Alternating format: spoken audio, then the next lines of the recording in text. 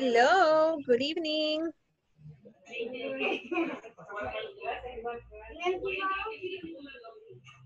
Ay.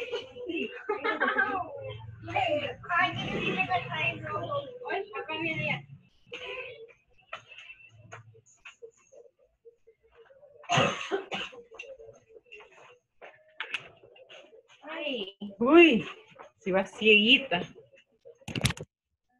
Va cieguita.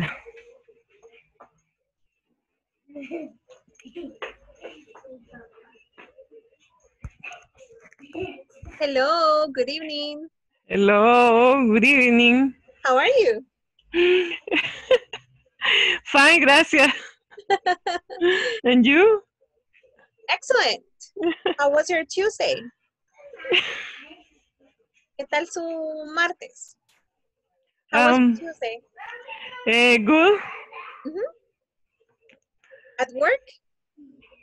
Easy? ¿Cansado? Busy? So. And you? Yeah, it was busy. Busy Tuesday for me. For me.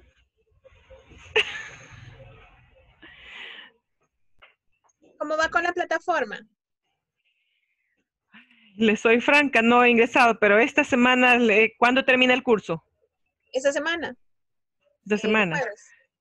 Jueves. Pues tengo que hacer una parte hoy y una parte mañana para terminarla porque... Para avanzar. Para avanzar, sí. Ok. Porque no estuve aquí en el país. No. My chocolates. Sí. My chocolates. Where are my chocolates? Ahí tengo. Where did you go? ¿Dónde fue? Where did you go? San Francisco. Nice. Okay. Nice. Sí. ¿Es first trip or fue el primer viaje o ya había viajado antes? What's your first trip? Ya había viajado antes. Ah, okay. San Francisco. Chinatown. Hay muchos. Me llevaron a uno que se llama Red Lobster. Lobster, creo. Red Lobster. Delicious. Delicious. ¿Cómo se dice? El grande, como que es camarón, pero langosta. Crab. Ajá, crab. Langosta. No, it's lobster. Lobster, así se llama, red lobster. Porque lobster es se me olvidó en español. Langosta. Langosta, lobster. Ajá. Pero delicious. Delicious. I hope que pancakes. Son los hotcakes. Pancakes. Wow. Tengo muchísimo de no ir. Y me llevaron también a las hamburguesas, la In-N-Out, creo que se llama. In-N-Out. In-N-Out, ya, ajá, super. Las papas fritas, the French fries. Delicious, ¿verdad? Y las hamburguesas son como bien homemade. Son como bien hogareñas. They're very homemade. Sí, el pan es diferente. El sabor. Sí, el pan es fresquito, es del día. Y las papas son hechas en el momento. Y con la piel, igual tipo Wendy's, como con la piel de las papas. Yes, Good evening, Luis. Good evening, Cordelia. Wow, In-N-Out. Wow. I haven't gone to the United States maybe like in 10 years. Después de lo de septiembre 11, no, ya no he ido. Fue hace... I remember. Delicious. Delicious. Delicious. Yo sí fui, el año pasado fui a San Francisco y Los Ángeles. Okay. Y el año antepasado fui 4 veces. Fui creo que 2 a Los Ángeles y 2 a San Francisco. Ah, nice. Wow, nice. That's good, that's good. Chocolates next time, chocolates, many chocolates. I love chocolates. I love chocolates. A mí poco me gustan, fíjese, pero sí me regalaron chocolate. Yeah, imagino. Sí. Okay. Hi, Daisy. Good evening. Hi, Cordelia. Hi, Luis. Hi. Hello. Hi. Hi, Cordelia. Okay, so today, good evening to everybody. Vamos a comenzar. We're going to get started with pronunciation. Vamos a hacer un ejercicio secreto que tenía por ahí de rising and falling intonation. Cuando nosotros hablamos en inglés, we do not have to talk like that, sino que tiene que tener un cantadito, ¿ok? No tenemos que pausar después de cada palabra. Al principio nos va a costar porque no sabemos cómo van las palabras, pero las palabras a medida vaya pasando el tiempo van a empezar a unirlas. Por ejemplo, para encender la luz no dice turn on, sino que es turn on, por decirles algo. Entonces, eso se llama liaison, es cuando unimos palabras para que tenga esa melodía y no se escuche como palabra por palabra al pronunciarlas. Entonces, turn on, turn on, turn on the light. Por ejemplo, encendamos la luz, turn on the light, turn off the light. ¿Ven el cantadito? Turn off the light. Entonces, vamos a hacer un ejercicio. Vamos a empezar con pronunciación, con un ejercicio, un exercise, ¿ok? De un libro que tengo que se llama American Accent Training, en el que nos enseña la pronunciación americana. ¿Ok? Do you see my screen? ¿Ya? Do you see my screen? ¿Ven mi pantalla? No. Yes. Okay. Yes. To the left. Perfect. To the left, vamos a tener les voy a enseñar dos escenarios y lo vamos a aplicar con el tema de la ropa y del ING. Por eso quiero empezar con pronunciación. To the left, a mi izquierda, you're gonna see que lo que está en negrito es lo que va a subir, la entonación donde va a subir. Y si se fijan, perdón, si se fijan, son nouns, ¿ok? Sustantivos, nombres. To my right es otro ejercicio, las oraciones de to my right, solo está en negrito el verbo. Lo demás no está en negrito. ¿Por qué? Porque si yo me enfoco en los nombres, ¿ok? Solo va a ser en los nombres, no en el verbo. Si yo me enfoco en el verbo, no voy a rise my intonation, no voy a subir mi entonación en los nombres. For example, veamos number one. Yo digo, Bob sees Betty. Entonces subo, Bob sees Betty. El inglés es exagerado. Les va a parecer gracioso, pero tienen que exagerar. ¿Ok? Por eso es que ellos dicen, oh my God, exageran. Wow. Es igual que we have to learn, tenemos que aprender esa exageración a la hora de practicarlo. Bob sees, Bob sees Betty. Entonces solo subo en Bob y en Betty, ¿ok? Pero that's to my left. To my right, solo voy a subir en el verbo. He sees her. He sees her. Yes? Sees her. Number two. Traten de hacer number two. Here. He sees here. Bob sees Betty. Bob sees Betty. Very good. Bob sees Betty. Bob, algo que les puede ayudar es mover la cabeza. Cuando quieran subir, igual, usted sube. Como decir grande, usted hace esto. Bob sees Betty. Bob sees Betty. Bob sees Betty. Bob sees Betty. Bob sees Betty. Bob ve a Betty. Quiere decir, he sees her. He sees her. Here. He sees her. He's here. He sees her. Él la ve a ella. He sees her. Her. He sees her. Él la ve a ella. He sees her. He sees her. Ok. Ahora, me tienen que remedar en todo lo que haga. Entonces yo voy a decir la oración y usted me remeda a mí. Ok. Number two. Betty knows Bob. Betty knows Bob. Betty knows Bob. Betty knows Bob. Betty knows Bob. Betty knows Bob. She knows him. Very no bow. She knows She him. knows him. She knows Estamos him. como cantando. She knows him. Lo She hacemos de knows corridito. him. She knows him. She knows him. Anne and Ed call the kids. And Ed call the kids. Ed called the kids. Anne and Ed. And Ed called the kids. And Ed called the kids.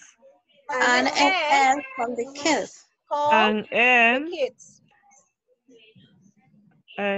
called the kids.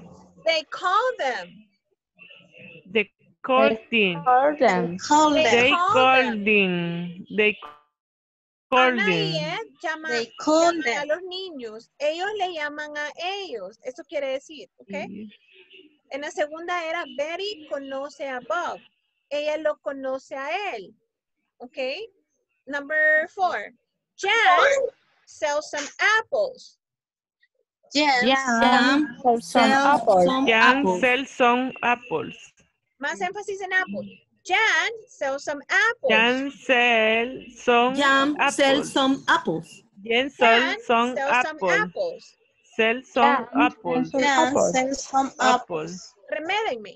¿Se acuerdan que cuando estábamos pequeños éramos expertos remedando a las personas? Igualito. ¿Ok? Quiero que me remeden a mí. Jan sells some apples. Jan sells some apples. Very good. Excellent. She sells some. She sells some. She sells some. Si se fijan, la pronunciación Sells some. exploradora. Entonces ahí viene el primer homework del día de hoy, la tarea. Quiero que empiecen a ver Discovery Kids, Disney Junior, pero que le pongan SAP en inglés y remeden las conversaciones de los muñequitos. Aunque ustedes no lo crean, los muñequitos traen la mejor entonación que se puede conocer hasta el momento para aprender inglés. Entonces, que vea un programa diario, de cuánto dura, no sé cuánto dura un episodio de un muñequito, pero póngalo en inglés y remede los diálogos. Y remede los diálogos. Are we going to the park today? Y póngase a remedarlo. No. Are we going to the park today? Y remede a los muñequitos hablando, aunque usted no sepa al 100% el contexto de lo que dicen, pero vaya viendo la entonación de las palabras, las va a ir reconociendo, porque el vocabulario no es tan difícil, es bien sencillo, y es justo lo mismo una y otra vez, pero eso le va a ayudar a raise intonation and drop intonation. Are we going to the park today? Oh, yes we are. Bring your friends. Let's go. Entonces eso sube y bajas son los que necesitamos practicar. Entonces a partir de ahora quiero que empiecen a tener por lo menos o escoger en la semana qué día pueden dedicarle por lo menos a ver con SAP, que cambian de español a inglés. Todos los que tienen cable trae el cambio para inglés en los muñequitos y empiezan a hacer ese ejercicio, a remedar los personajes. Puede ser Mickey Mouse, puede ser, no sé, Peppa Pig, puede ser, no, ya sé, estoy desfasada de los Paw Patrols, puede ser cualquier muñequito que vean por ahí que les llame la atención y empiecen a remedarlo. Pero no tiene que ser muñequitos, ya programas de adolescente, preadolescente, sino que tiene que ser los muñequitos de los niños chiquitos, o sea, la programación muy, muy infantil. Ok, like Peppa, como Paw Patrol, como ya, no como algo de pijamas, no sé, hay como varios programas por ahí. Si puedo, les voy a tratar de mandar links de videos, si encuentro en YouTube, de algunas series que están, que pueden, para que ustedes empiecen a remedar los diálogos, ¿ok? Eso les va a ayudar mucho con la entonación. Y este se lo voy a compartir también, este screenshot, para que lo practiquemos ahorita en parejas. Ok, now, este ejercicio lo estoy haciendo porque en la plataforma hay uno de I am wearing blue jeans. Entonces, si yo me enfoco, si yo voy a hacer mi énfasis en wearing, de usando con el verbo usar, con el ing, I am wearing, Entonces yo, my rising intonation va a ir en usando, ¿ok? I am wearing blue jeans. I am wearing a purple blouse. Entonces va a ir, I am wearing a purple blouse. Pero mi enfoque es que el verbo va a subir, como el ejercicio que tenemos al lado derecho, to the right, okay? So that's the idea with this exercise for you to practice y para que vean la tendencia y puedan también saber que cuando tenemos un verbo, solo nos enfocamos en el verbo. Cuando tenemos más nombres, nos enfocamos en los sustantivos o en los nombres, okay? Okay, so I'm going to make groups really fast. Le voy a dar como like 2 or 3 minutes to practice this list, okay? Ya les mando la captura de pantalla to the groups. A WhatsApp.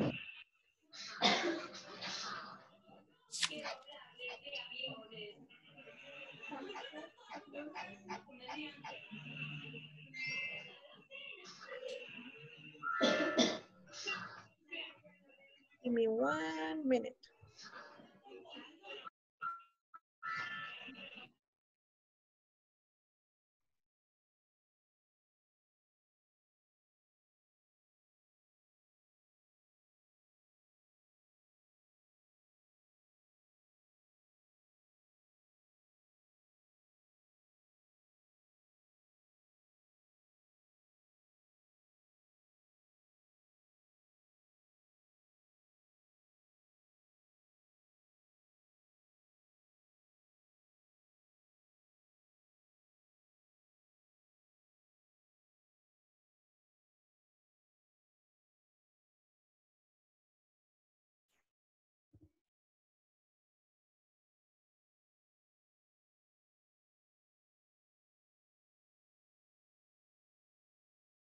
Okay, I sent you the list to WhatsApp, okay? So you can practice, Manuel and Luis.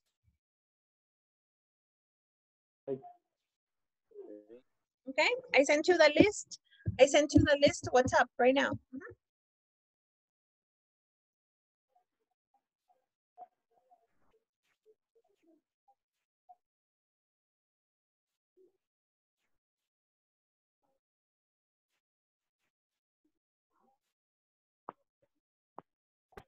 Bob sees Betty. Bob sees Betty. Pero tiene que exagerar, ese es subirlo lo más alto que puede. Bob sees Betty. Okay. Bob sees Betty. Yeah, Bob baja, sees, vuelve a subir Betty. Bob sees Betty. Bob sees Betty. Betty knows Bob. And Ed called the kid.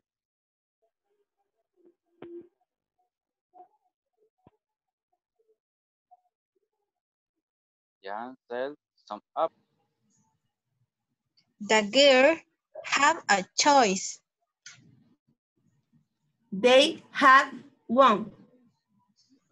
The girls have a choice. Es como un cantadito. The girls have a choice. The girls have a choice. Girls. Es como decir girls. The girls have a choice. The girls have a choice.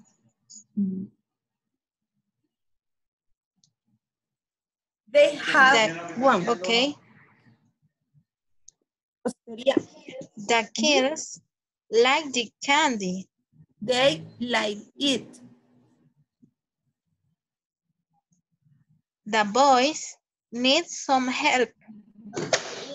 They need something. Helen should call her sister. She could call someone.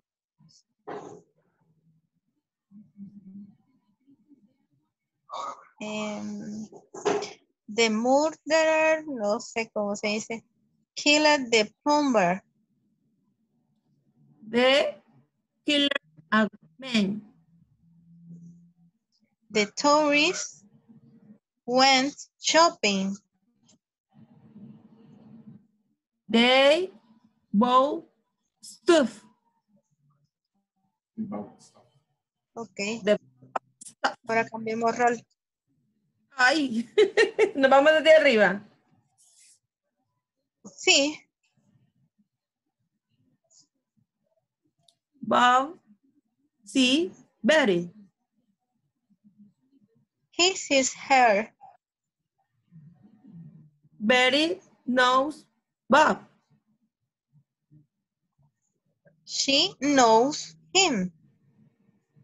And Elle called the kids. They call them. Jam sells some apples. She sells some. Jan sells cars. She sells them. Will and I fix the vehicles. We fix them. Carl, Hart, Bob, and me. He hears us. Dog eat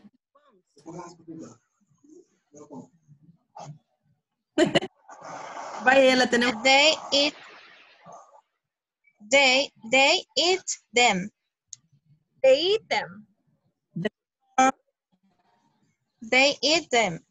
Un poquito más rápido, Daisy, The ¿ok? girls have a choice. The girls have a choice. They have one.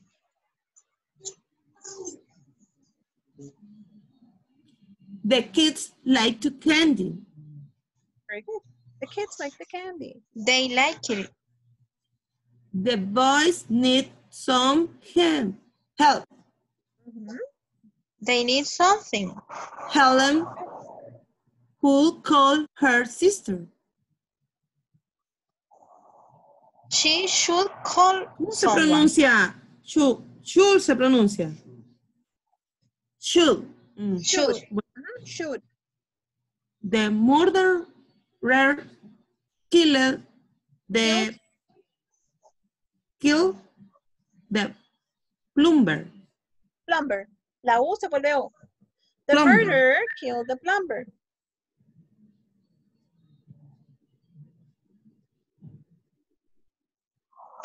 He killed a man. The tourists went shopping. They bought stuff. They bought stuff. Okay, so They try bought- to repeat after me. Remember, remédenme. Ok, Sí. vamos a hacer las larguitas. Las voy a hacer en desorden, pero quiero que me remeden en la rapidez. Yo sé que al principio como empezamos, pero a medida las vayamos repitiendo, las vamos a ir diciendo con mayor fluidez. Ok, dogs eat bones, por ejemplo. Dogs eat bones. Dogs eat bones. bones. The boys need some help. The boy eats and help. The boys need some help. The boys need some help. Very good. Ellen should call her sister. Ellen should call her sister. Ellen should call her sister. Ellen call her should call her sister. The murderer killed the plumber. The The mother mother killed killed the the plumber. Killed the plumber. Una regla ahora ahí con los verbos cuando terminan en ed, lo vamos a ver más adelante, pero no se dice, no se pronuncia la e al final, sino que siempre va a ser o sonido de, sonido t o sonido id. ¿Ok? Entonces no podemos decir killed, sino que decimos killed. Pero eso solo pasa con los verbos en pasado, los que son regulares. Killed o worked, ajá, o loved. Pero no podemos decir worked, loved. Entonces, cuando son en pasado que terminan en ed, usualmente no se pronuncia la e. ¿Ok? Aquí dice killed. Ajá, killed. Killed. The murderer killed the plumber. The murderer killed the plumber. Entonces dice que el asesino mató al plomero. Ay. Killed the man. He killed a He man. killed a man. Very good. Okay. He killed a man. He killed a man. Okay, continue practicing. I'll be back. Okay. I'm going to go and check out the other. Comenzamos otra vez arriba. If you want practice, que vayan practicando cada vez que lo van diciendo un poquito más rápido, un poquito más rápido, un poquito más rápido. Ok. Ya les voy a Comience. poner el audio de esta. Ya tengo el 95% ya. Bastante avanzado. Así que yo ya ahorita ya lo pasé. Porque dice que 80% que necesita uno. Sí, ya lo pasó entonces. Did you practice? ¿Ya practicaron? Yes. Pero tienen que ir más rápido a decir Dog sees bones, Bob sees Betty, Jean sells a car. A medida que lo vayan repitiendo, lo tienen que ir diciendo más rápido, más rápido, más rápido, para que sea un poquito más fluido. Okay. ¿Cuántos vemos Especialmente el lado izquierdo, the left side, ¿ok? The left side.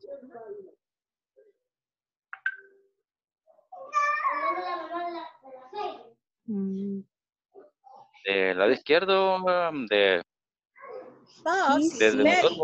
Betty knows Bob. Jan sells a apple. Jean sells card. Ese, el lado izquierdo. Practice so you can say it faster, okay? A little bit faster. Un poquito más rápido, para que vayan viendo la fluidez. Bueno, empiezo yo entonces. ¿Tiene más temas? I want to listen to you. Both is Betty. Betty knows Paul. And Ed called the kid. Jan sells some apples. Jen sells car. Bill and I fix the bikes. Car eat Bo and me. Dogs eat bone. The girl have a choice. The kids like the candy. The boys need some help. Ellen Cho called her sister. The murderer killed the plumber. The tourists went shopping. Okay, very good, very good. Un tip, Manuel, remember, cuando tenga verbos en el pasado que terminen en ed, eso va para todos, nunca se pronuncia la e. Siempre se omite la e y va a terminar en d, en t o en id. Entonces, en ese caso, perdón, it's killed. So, the murderer killed the plumber. Okay? Entonces, todo, por ejemplo, para work, no podemos decir work it, sino que decimos worked. O para love, no decimos love it, sino que decimos loved. So, los verbos que terminan en ed no se pronuncia la e. Okay? Entonces sería ser de murder, killed. Killed. No kill it, sino que killed. Killed the plumber. Killed. Killed the plumber. Omitimos la e. We always omit the e. Entonces no decimos killed, sino que killed. Okay? Killed the plumber. Killed the plumber, yeah. The mother killed the plumber. Killed the plumber, yeah, very good. Okay. Vaya otro más que lo pueda seguir. Luis or Jessica?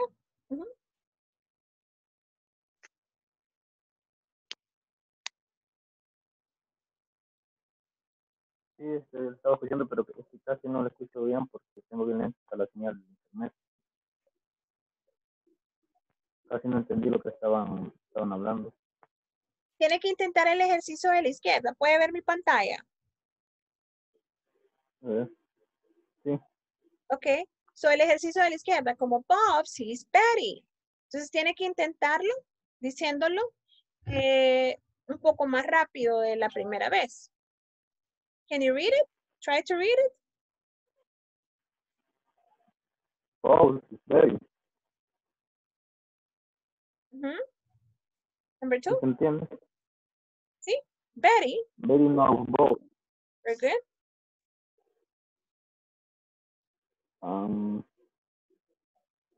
Ana, no sé qué se dice, Ana o Ann. Ann and Ed. Ana and called the kill. Very good. Jan sells some apples. Jan sells cars. Do I fix the bike?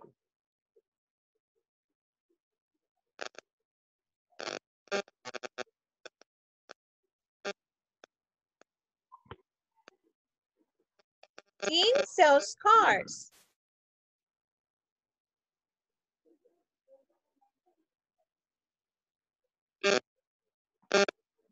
Perdón, no lo escuché. Dean sells cars.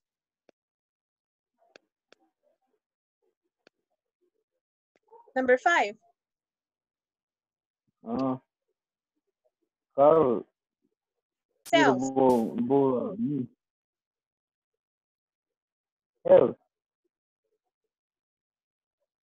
Carl me.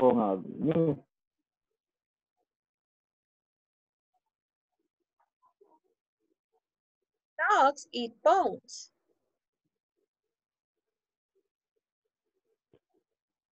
Number 9.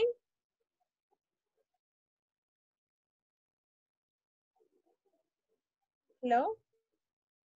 Dogs eat bones. Hmm? The girls have a choice. The girls have a choice.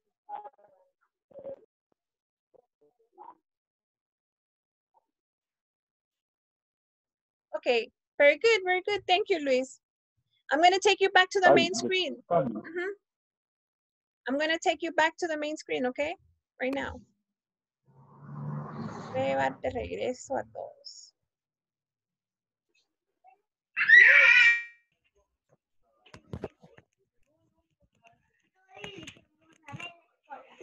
Tópamela, pues.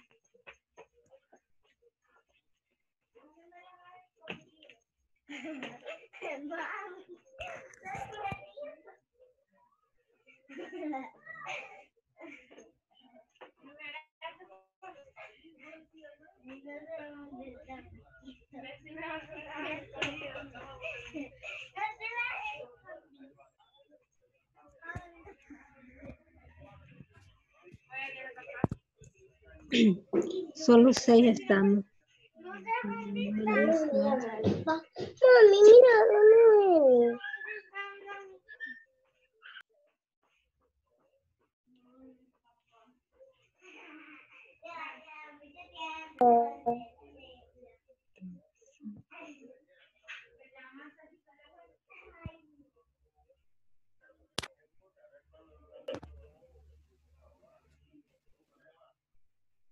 Hola, hola, hola, hola.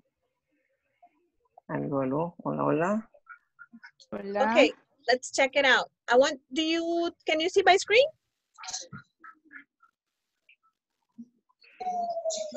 Yes. Okay.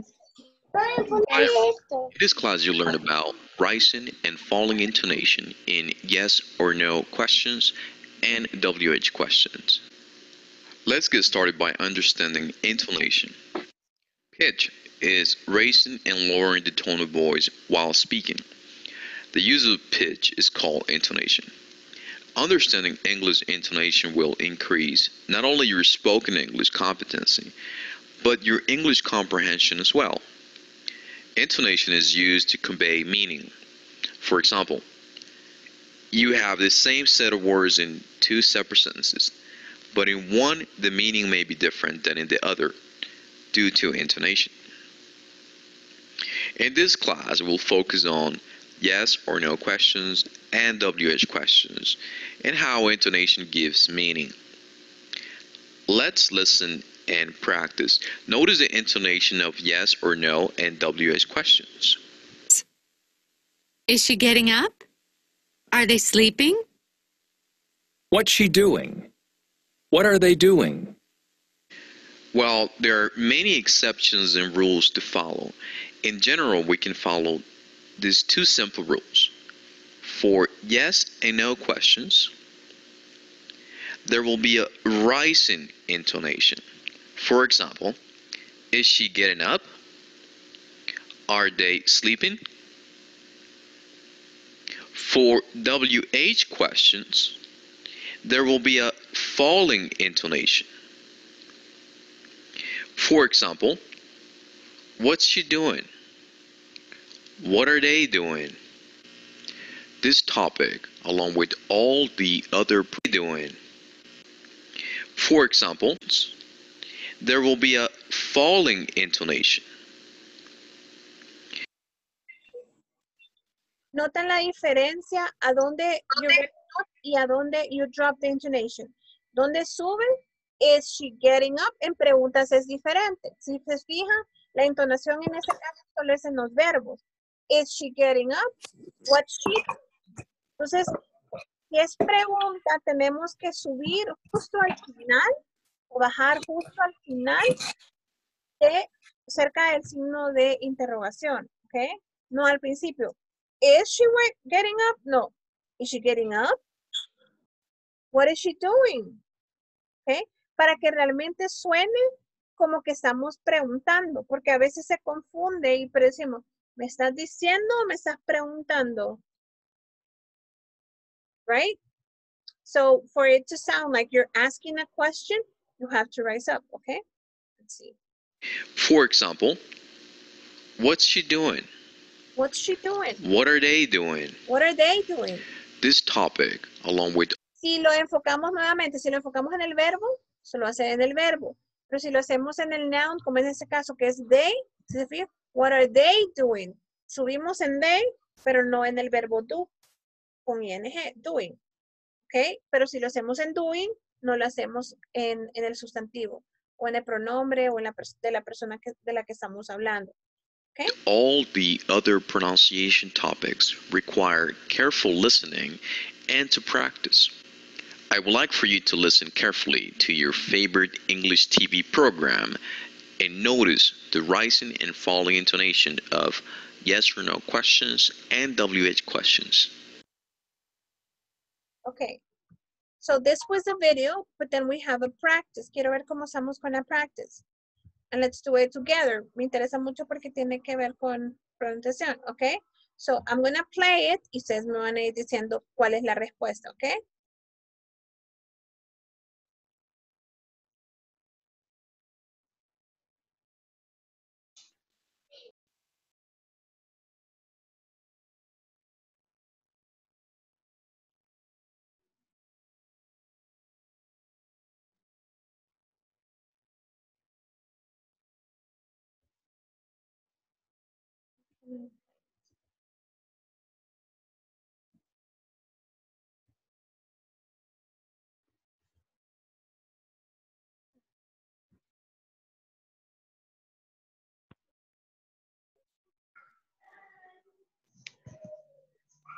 Hello, Miss.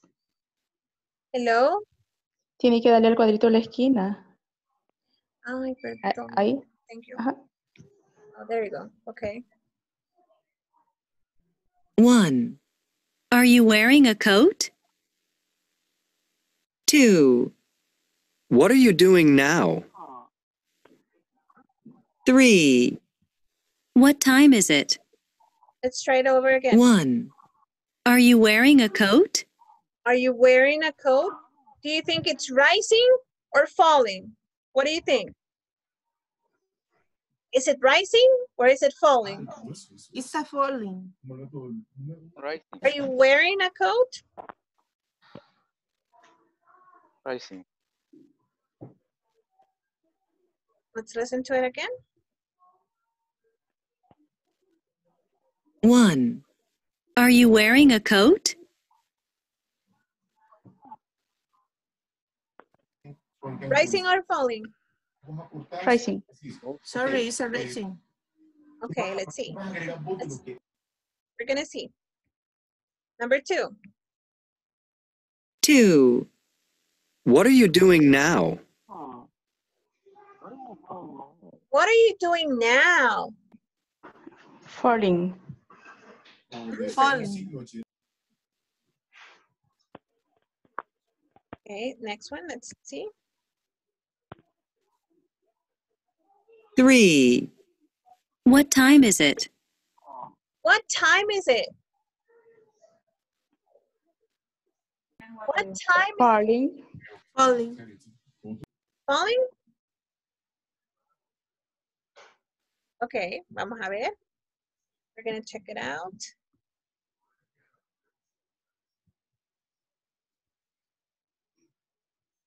4. Is it midnight? Is it midnight?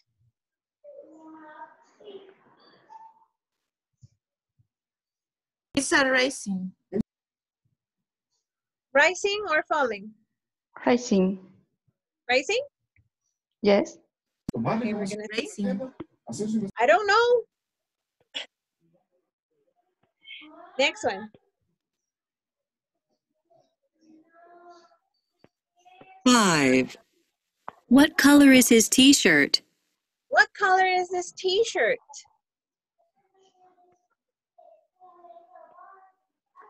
Falling.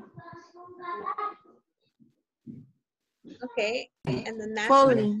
one. 6. Are you from Thailand? Are you from Thailand? Rising.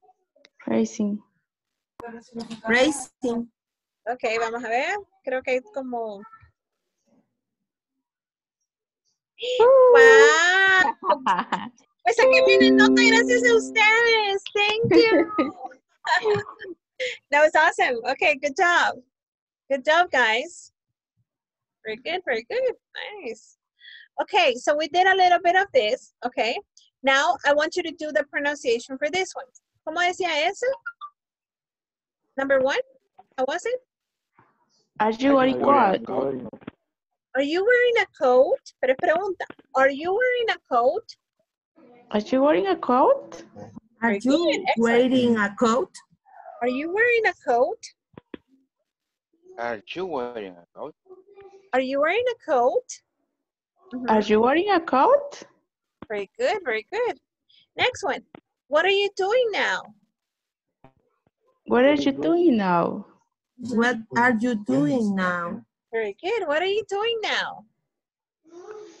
What are you doing now? Okay. ¿Qué significa what are you doing now? What are you doing now? Now. Now. ¿Qué ¿Qué estás significa? haciendo What ahora? does it mean? Very good. ¿Qué estás haciendo ¿Qué ahora? estás haciendo ahora? What are you doing now? Uh-huh. What are you doing now? I am in class English. I am? Class English. I am studying. English class. Excellent. I am in English class. I am studying English. I am receiving my English class. I am talking to my daughter. I am doing homework, right? Okay. Next one. What time is it? What time is it? What time is it? It is. Aquí tengo el relojito.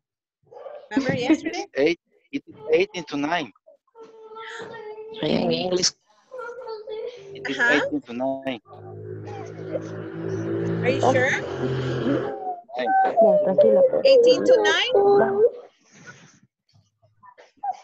18 to 9? Okay. Or 20, 22 to 9 maybe?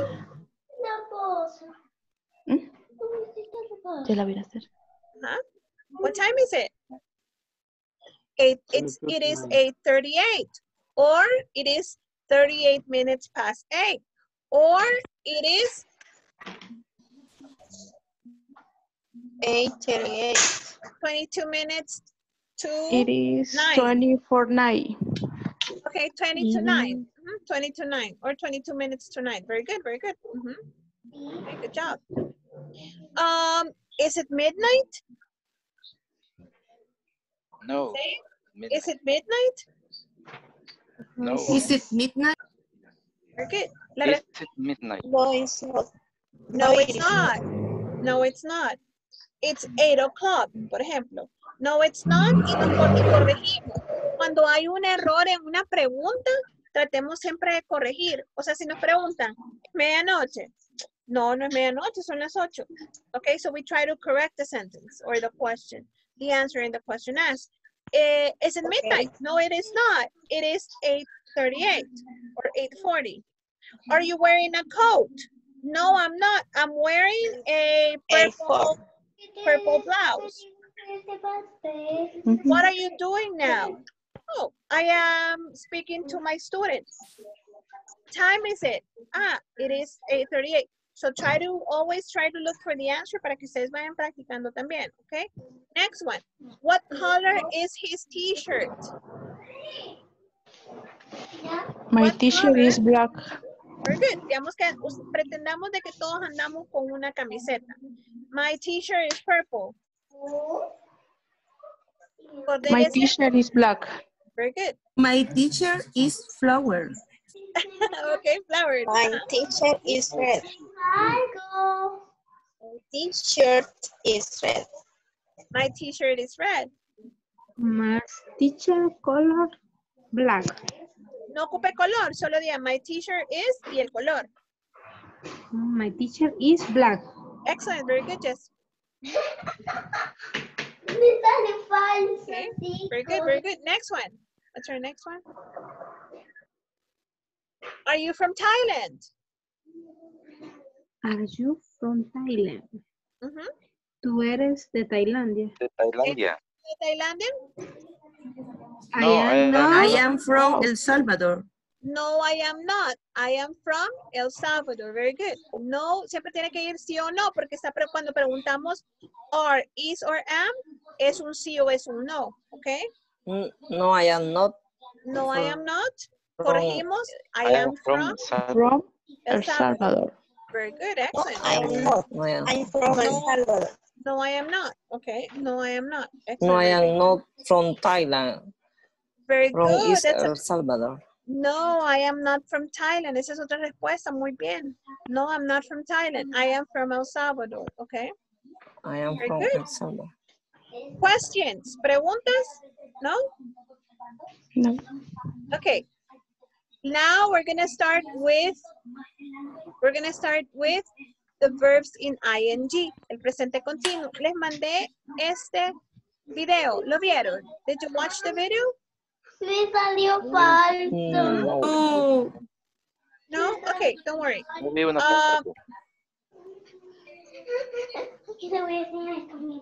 Can you see my screen? ¿Pueden ver mi pantalla?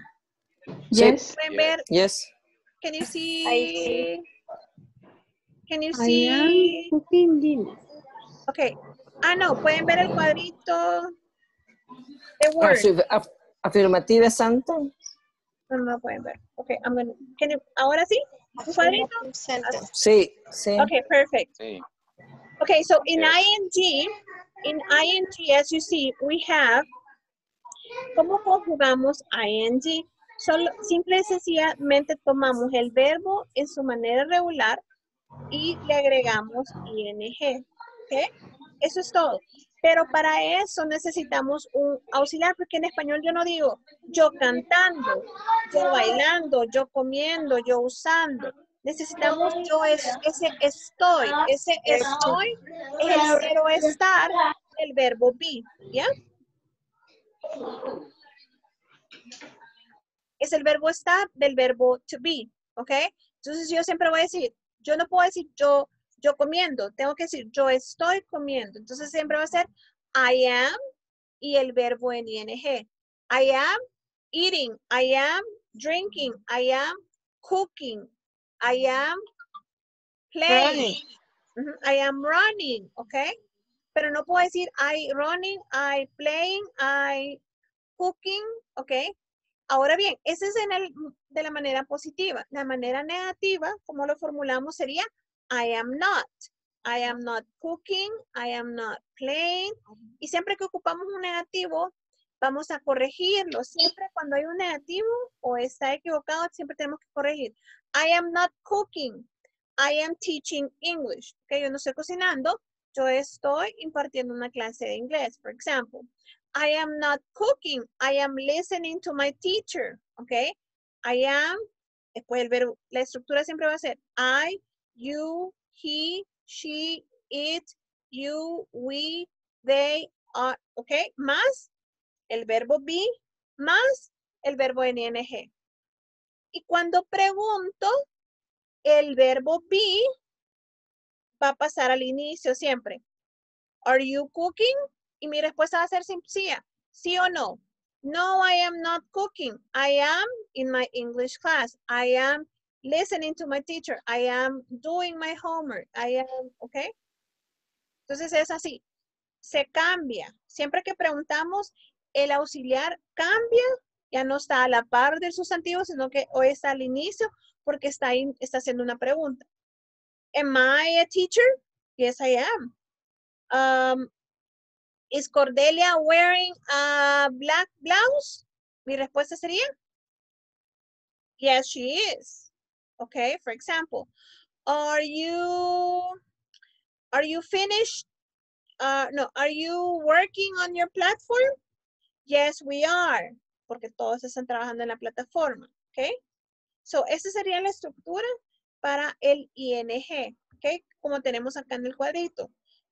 Se los mandé en WhatsApp. Si no se los mandé, se los vuelvo a reenviar. Creo que sí se los mandé. I don't remember if I sent it or not. Can you check? Can you tell me if I sent it? I don't remember.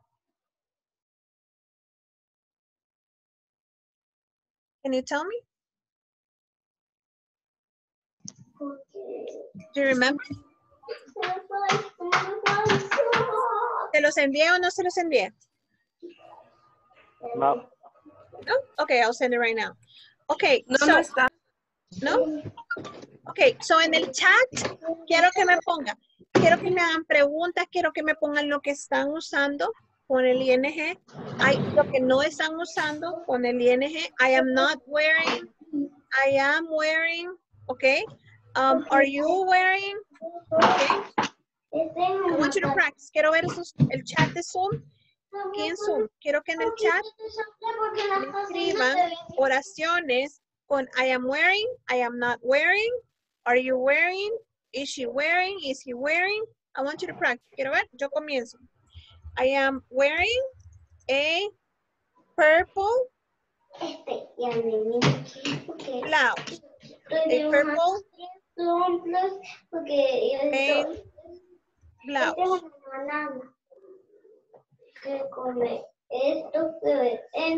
When I listen to you. Porque es falso y no tiene nombre y volumen.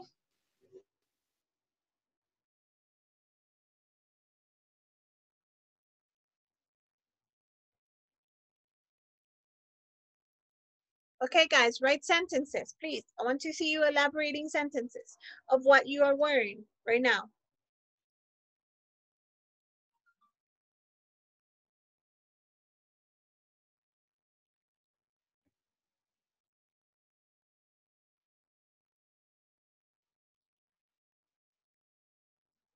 One.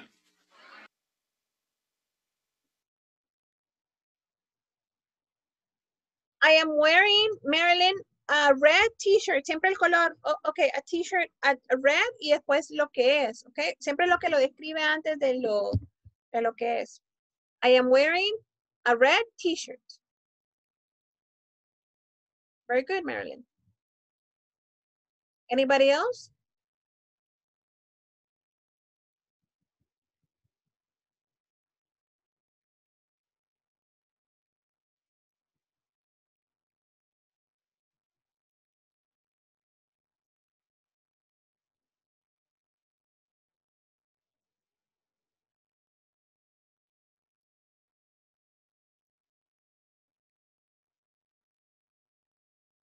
Are you cooking? Remember capital letters.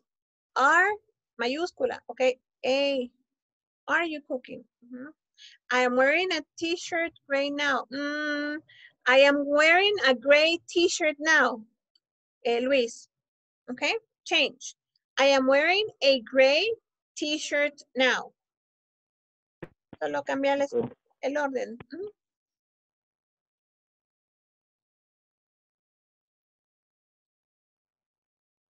I am wearing a flower blouse. I am wearing black shoes and brown, falta la N, Manuel, shorts.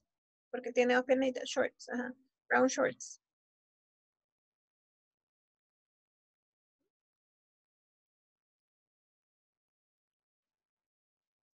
I am wearing beige pants. Very good, Cordelia. I am wearing a gray t-shirt. El color antes que t-shirt, okay? Siempre lo escribe antes. Always. Black pants. I am wearing black pants. Very good. Okay. Now, everybody, I want you to stop writing and I want you to listen. Y quiero que traten de escribir lo que van a escuchar. Okay, you're going to write en el chat the sentence, la oración que ustedes escuchan, okay, en el audio.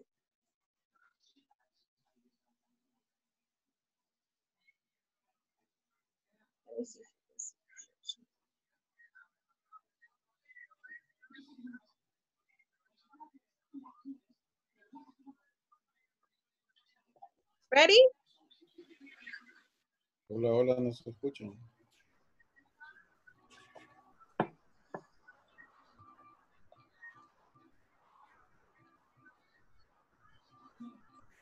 Ok, la idea es que no vean lo que dicen las oraciones, sino que solo escuchen el audio. So write lo que escuchan en el audio, ¿ok? 1. Which one is David? David? There he is. He's wearing a jacket and tie. Okay, thanks. David is wearing a jacket and tie. David is wearing a jacket and a tie. Traten de escribirla. Try to write it.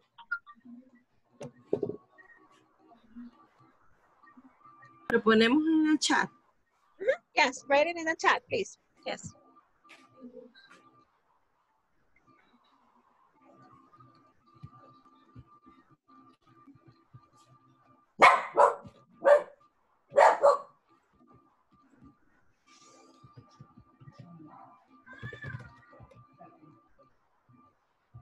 Next one. David is wearing a jacket and a tie. Very good, Daisy. Very good, Marilyn. David is wearing a jacket and a tie. Jacket, Cordelia with C. Jacket and a tie. And a tie. Next one, number 2.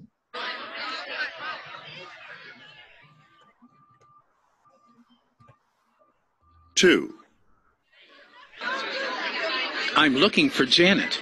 Oh, she's wearing a long dress, and she's got glasses.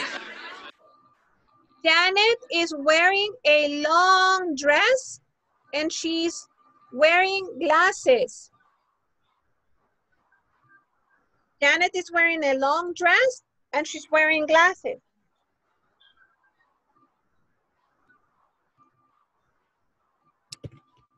Now write it.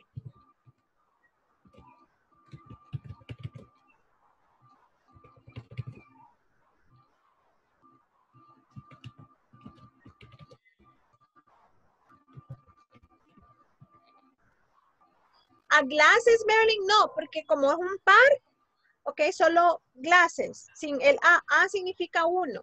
Solo, Janice is wearing a long dress and glasses.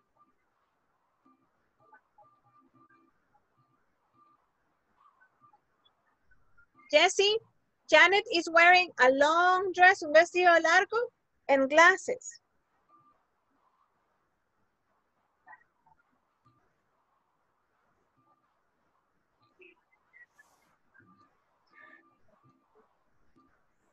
Okay, next one, next exercise, number 3.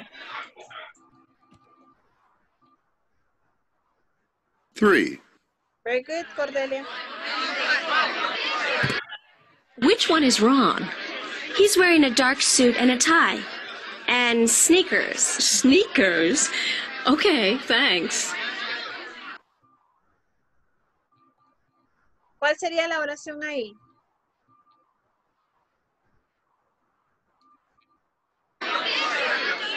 Which one is wrong? He's wearing a dark suit and a tie. And sneakers. Ron is wearing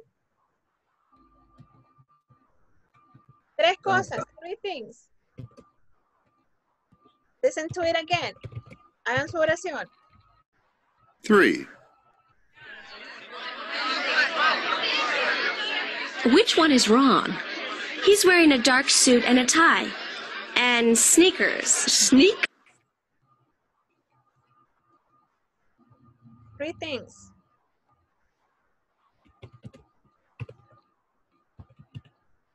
Ron is wearing y pone las tres cosas que está usando. Tan, tan, tan.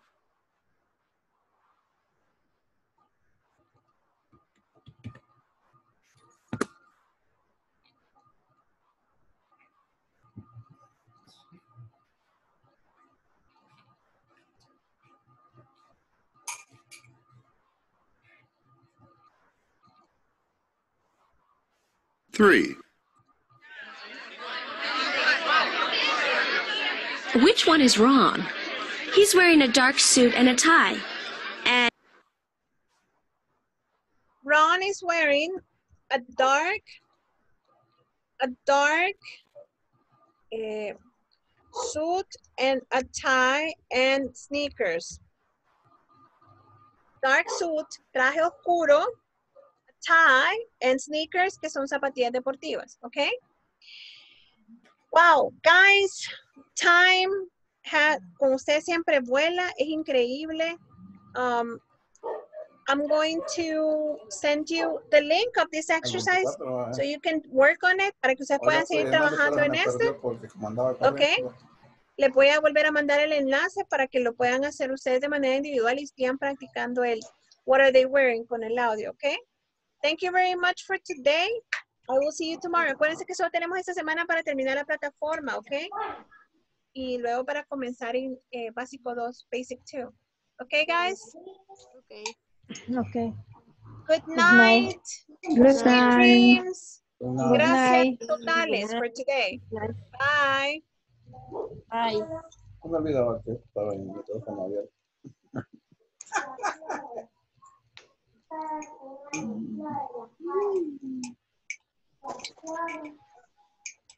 Sigo cuchareando. No me la cámara no la tengo.